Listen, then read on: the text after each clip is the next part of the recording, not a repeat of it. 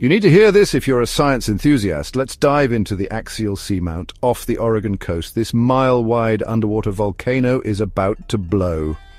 Sitting on the Juan de Fuca Ridge, where tectonic plates are spreading apart, pressure is building up.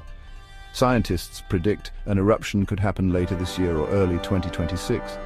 Last time it erupted in 2015, it triggered 10,000 small earthquakes in just 24 hours. Magma flowed for a month, covering 25 miles of the seafloor. But don't worry, you won't see ash clouds or feel the heat on land. Marine life near hydrothermal vents will take a hit, but they usually recover in 3 months.